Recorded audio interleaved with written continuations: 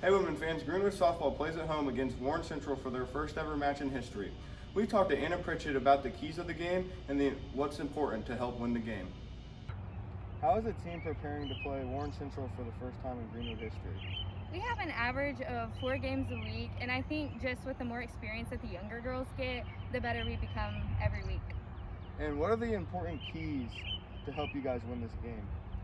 We really want to come alive offensively. We've been struggling at the plate a little bit, and I think reducing the number of strikeouts is really going to help us. Thanks, Anna.